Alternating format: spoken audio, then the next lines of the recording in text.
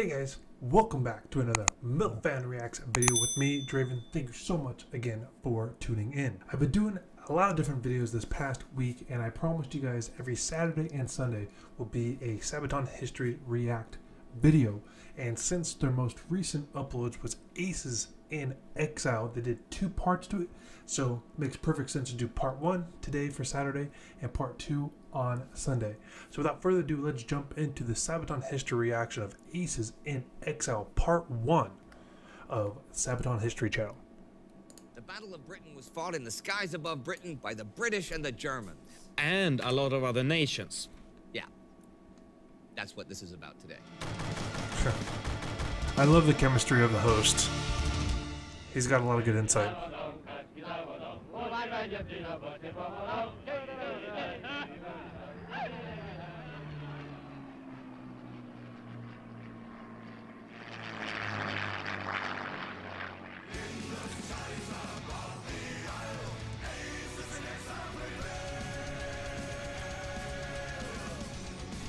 I love that they include the song into it. It helps breaks up like the spring of 1940 had seen the German Wehrmacht sweep through the Low Countries in France with unexpected speed and ferocity. No one in Britain had expected France to fall so quickly, and the British forces had barely escaped back over the Channel in time. Unrelated, one thing I always I don't want to say appreciated, but one thing that Hitler was not so much known for was his appreciation of art, and he loved the Eiffel Tower. So a lot of the time, especially in in the Middle East and in the earlier part of the Asian empires and all of that, they would destroy the country that they occupied. They would destroy their monuments and stuff like that. So I was kind of shocked to think that Hitler didn't destroy the Eiffel Tower because he liked it. It's weird. I don't know. But anytime I see him in front of the Eiffel Tower, I forget that he's there because he's appreciating the Eiffel Tower. It's really weird. I always thought that was like a really surreal feeling to know that he's appreciating art, but he's just like evil dictator dude. I don't know. But anyways. By the end of June 1940, it seemed to many that Great Britain stood alone, and if they chose to keep fighting, they might face invasion or starvation. But Britain also found itself unexpected allies. As much of Europe came under Nazi rule, not only did the now exiled governments of 6 European nations seek refuge in Britain, but they also brought thousands of their soldiers, pilots, and air crews. The defense of Britain relied on its air force. Should the Royal Air Force be defeated, then even the powerful Royal Navy would sooner or later succumb to German air superiority. The British had, in fact, lost quite a few pilots during the evacuation from the continent, and the coming battle for Britain would be fought on a knife's edge. So it seemed like a perfect match, you know? A host of experienced pilots and crewmen, far away from their country but with the desire to fight, and a country in dire need of reinforcements. The British and the foreign governments came to the same conclusion. However, it's one thing to have a pool of new pilots, and another thing to unite them into an actual fighting force. A common enemy and the ability to fly a plane was simply not enough. First, the British government had to create many political necessities from scratch to legitimate the presence of foreign forces on their soil. The first step was to fall back on the Visiting Forces Act from 1933. This was initially designed to allow soldiers from the Commonwealth, like the Canadians, to station military forces in Britain without transferring their jurisdiction to the British authorities. Expanding on this law, they created the Allied Forces Act, which now legitimized the exiled governments as well to keep their own forces stationed in Great Britain, right? This was important because the Polish, Czechoslovakian, and French governments did not want their forces to simply be assimilated into the Royal Air Force. It also started a bureaucratic nightmare. The Commonwealth soldiers did have it easier. The Canadian pilots of Squadron 401 had arrived June 21st, 1940. That's why I didn't like about Pearl Harbor, the fact that the guy jumped into the air, the British Air Force, and was commanded by Air Force, this is what he's talking about. That wouldn't have happened. A month before, the British skies were darkened by streams of German bombers. Squadron 401 had been originally established as the first fighter squadron of the Royal Canadian Air Force in 1937. Although they had their most experience flying outdated Armstrong Whitworth Siskins, they had just recently been upgraded with more modern Hawker Hurricanes. Now, the Hurricanes were slower and not as agile as, say, the Bf-109 or the Spitfire, but they were easier aircraft to master. Squadron 401's main task was to engage and shoot down German bombers, mainly Dornier 17s and Heinkel 111s, and leave the dogfights with the Messerschmitts to the faster Spitfire squadrons, right? Although the 401 was mostly spared the political bickering, they still had to train and to upgrade their planes by British standards. Their baptism of fire came in late August as they met the full force of a German bomber attack head-on. The Canadians pounced on the bombers, but dogfights with the German destroyers were tearing holes in their formations. The 401, known as the Rams, repeatedly fought to exhaustion. Every aerial victory was hard fought, and the Canadians were willing to make great sacrifices to protect Britain's skies. I didn't know that. I honestly did not know Canadians even fought in World War II.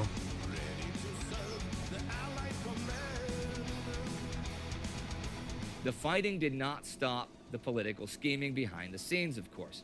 For the Royal Air Force, it was clear that any pilot serving in a British uniform, irrespective of his nationality, would have to serve under the same military code as the British pilots. The exiled governments, however, wanted to be recognized as actual allies, not just associated powers or foreign volunteers. The independence of their pilots gave them not only political prestige, but legitimacy in representing their occupied home country. If any pilots were sick of those political wheelings and dealings, though, it had to be the Czechs and the Slovaks.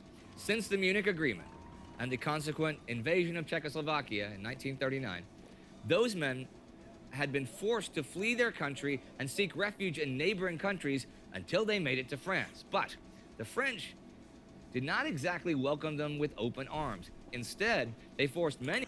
I apologize, guys, that I don't pause the History Channel that much. I'm just soaking in all this information. So this one you guys just might have watched this already, so I don't have much opinions on these. So I do apologize, but it'll be a least paused video. Many of the Czech and Slovak soldiers to either join the Foreign Legion in Africa or be sent back over the border. Only a few had the chance to fly some outdated aircraft during the Battle of France, before more than 4,000 of them made it over to Britain. There, under the guidance of President Eduard Benes and Foreign Minister Jan Masaryk, they had their own fighter and their own bomber squadrons established as part of the Royal Air Force Volunteer Reserve by mid-July 1940. But still, many of them felt that they were again being held back. Lots of British officials initially had little faith in them and treated them as an amateurish, low-ranking force. They trained and reorganized until the middle of August, while the skies of southern England were fought over ever more viciously. When Squadron 310 was given a chance, it quickly proved its value. They began fighting their own private war against the Germans, actually, often going so far as to pursue them back over the Channel. Their determination quickly earned them a reputation as reckless daredevils, but every time they tore into the German formations, they produced results. Soon, the Czechoslovakian insignia was proudly painted on the wings of their planes. That's cool. And their red lion graced the fuselage. Respect was hard-earned. Every German plane shot down, every medal won, every daring exploit of their fighter and bomber crews was documented and featured in their own newspapers and newsreels. This was to bolster morale and to show their critics the value of their commitment. By the end of the battle, no one doubted them any longer. Their 37 confirmed kills and many more damaged enemy bombers earned them the recognition of the top brass. That's cool. There's a lot of stuff I did not know. I didn't realize that that there were like refugees per se fighting with France and Britain. Like the Czechs and Slovaks, the Polish really cool. refugees had been treated with suspicion and discrimination by officials. Polish General Zajec had gone personally to Winston Churchill to tell him that the Polish fighter pilots were eager to give the Germans some payback, and that their maintenance personnel were already familiar with British-made airplane engines.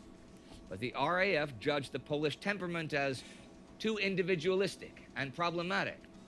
You know, though, most of the exiled pilots from Poland were experienced veterans of the 111th and 112th Escadra of the Polish Air Force, and many had seen action in the skies over Warsaw in September 1939. Serving for the British, Fighter Squadron 303 was less of a new formation and more of a symbolic continuation of their own Air Force. Nonetheless, the men of 303 had to be introduced to new technical details like modern throttles and speed propellers and even retractable undercarriages. The PZL P-11s they had flown before were actually closer to a World War I plane than the modern Messerschmitts they now had to face in combat. They adapted quickly. When a German 110 was shot down during a simple training flight, the British were convinced that 303 was ready. Throughout September and October 1940, the squadron repeatedly clashed with the Luftwaffe, contesting British airspace with every sortie, and the Germans had to pay a high price for every Polish fighter they shot down. During the German attack on the London docks, the 303 alone claimed 12 Dorniers in one day. Flying really for the 303, the Czech Josef František, nicknamed the Lone Wolf, became the highest-scoring Allied pilot of the Battle of Britain, with 17 confirmed kills. The squadron continued to aggressively attack the Germans in dogfights over London, making 303 one of the highest-scoring squadrons of 1940. By late October, the danger of imminent invasion seemed to be over, at least for the time being, as the British Air Force finally gained the upper hand. That's cool to have that night And many camera like British that. officials agreed that had it not been for the foreign pilots, the outcome might not have been the same. Indeed, 1/5 of the Royal Air Force did not come from the British Isles. Next to the Poles, Czechs, Slovaks, and Canadians fought Free Frenchmen, New Zealanders, Norwegians, and volunteers from the United States. But although the Battle of Britain was won, the war was far... I'll have to look into that on my free time. I was like 90% positive that the United States didn't send pilots over. I thought we sent equipment. I didn't realize we actually sent personnel. I'm curious on that. Far from over. So the pilots in exile would continue fighting with the RAF until they were relieved of their duties at the end of the war. Over the war years, the British would also put quite a large amount of money and resources into cultural and educational programs for the foreigners. Since they did not just fight the same enemy, fly the same planes, and eat the same British cuisine, but also lived in British communities, they were to be integrated as much as possible. Learning the English language was the first and most important step. And once they understood more than just military orders, the foreign pilots were no longer confined to their own groups. These educational programs did a lot to overcome initial resentment and kept morale high so that the men felt comfortable serving and living in Britain. Winning the war was only possible if they worked together, despite their political and cultural differences. With time, they grew fond of each other as respect was earned and sacrifices were made. Everybody lost friends, and everybody had to get on with the fight until the job was done. Today, many different veteran associations still remember the Battle of Britain as the defining moment of the Allied war effort. British monuments still speak of their deeds crazy. and emphasize how much they had to thank their own and the foreign pilots alike, who came to their aid in their darkest hour. For them, never was so much owed by so many to so few. That's a lot of information. I mean, I do apologize. I'm not talking as much during these, but I'm just absorbing all this information. It's a lot of good information. Before we talk a little bit about the song, there is a game about Aces in Exile, yes? Yeah, and Tell us about that a little bit. Coming here soon, so we can play it in another episode. But you don't have one with you? No. Okay, but we'll play it in another episode. It's a couple of years ago, but we were there at the premiere of it, and it was kind of coinciding with the idea of our song, and then So, what's the game called? Board game. Board game. Okay. Oh. Is it for 2 players, 4 players, different amount? Or? You're 2 people. So it's really one side against the other. Yes. About the song, That's cool. you know, it's I'll have to interesting. check that out. The Aces in Exile. Now, we've obviously talked about the Poles and the Czechs and the Canadians and so forth many times in the regular World War II episodes on my World War II in Real Time channel, and they often get overlooked and forgotten. You know. Yeah, that's why a lot of people in these countries really wanted us to write a song about it, because they are like, oh, Britain takes all the credit for the Battle of Britain. Yeah. We also have, of course, in the song, which deals mainly with Czech, which is Far From the Fame. But this specific song itself Just did that one. was written way earlier than that. Yeah. It's from the 2010 album Coat of Arms. It was one of the last songs written for the album, and I remember how long we were working with it because it has so many different elements in it. It was a very inspiring song to work with musically. Actually, a lot of the parts that were written for that song as well were so damn good, so they were used in other songs later. Okay. I guess if you ask anybody of the band members, like, what's your favorite song from Coat of Arms? It's Ace in Exile Ace for in most Exile. people. And when Tommy joined the band, he was like, can we play Ace in Exile, Okay, please, that's- please, please, please? It's his favorite album, and it's his favorite song. I think the song would fit into any Sabaton set list at any time. It sticks out. It's something very uplifting, very cheerful, very heroic, very happy song. So I'm sure that at some point we're gonna bring it back.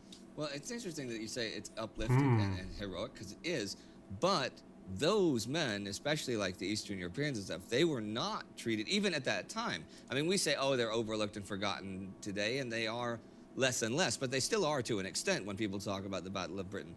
But some of them were not treated especially well even at the time, you know? No, obviously. And I guess that's why a lot of people also, you know, please, Sabaton, can you tell our story? Or can you tell their story? Because nobody else did. To not be allowed in the victory parade and stuff even after. That's Although crazy. There are some really good like little. I don't know if Sabaton has done a song about this or if they would, but there's a movie called Wind Talkers with Nicolas Cage, and it's about the book referred to as, I think, Wind Talkers or Code Talkers or something like that. It's about here in the United States we have a lot of Indian populations, like Native American Indian population, and one of them is Navajo. And in the United States, during World War II, we used Navajo code talkers in the Pacific because the Japanese could not break the code because they never heard the language before.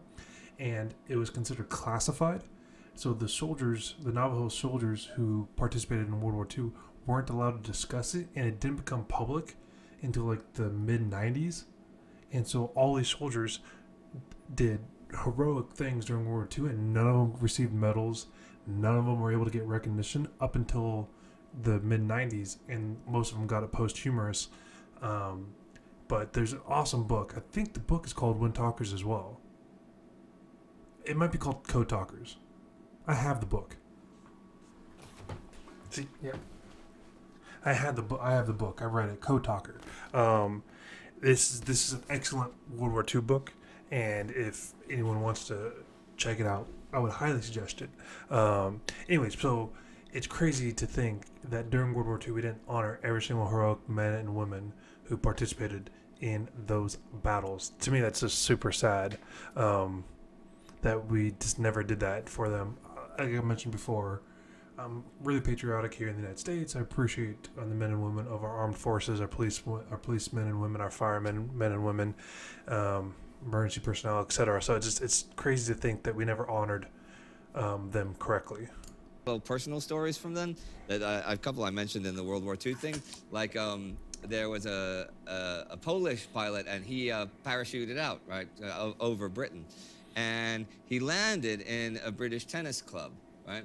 And so they cleaned him up, put him in some new clothes, checked him in as a guest, and he played tennis, you know, and he won too. And I thought that was pretty good. Okay. And there was another story. A Polish guy, he parachuted out and he got stuck in a tree, and the locals came. This was way in the countryside with actual pitchforks, and they thought he was German because he obviously wasn't. And his thought, he said, so I said in the best British accent I could, "Fuck off!"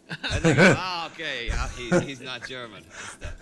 So there's a lot of those little stories like that. Awesome. So there are those stories of heroism, and of course, the bulk That's of so the British funny. people are well aware of the role that any of those Canadians, Czechs, Poles, all the others played. And That's so it's funny. nice that it's getting more and more attention, particularly thanks to guys like you today. There was a movie created about the 303rd not long ago, Okay. and a pretty well produced movie. Yeah. And I was in What's the contact movie with them called? and hoping that they would feature our song somehow. Yeah. But this shines a light. I mean, there are so many people often talking about, oh, Sabaton, your music is perfect for having soundtracks of movies.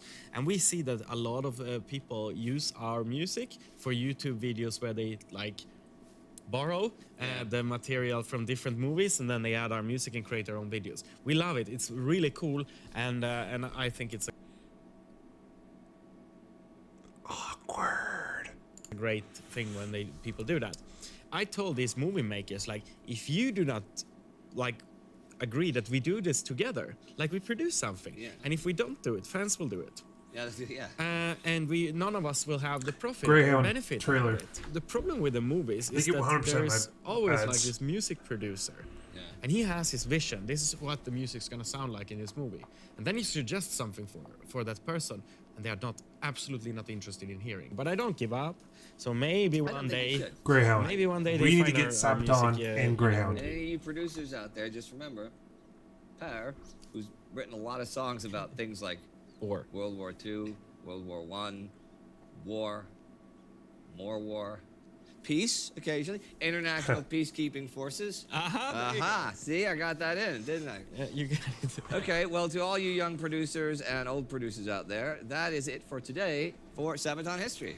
Thank you, and see you soon again. Next week.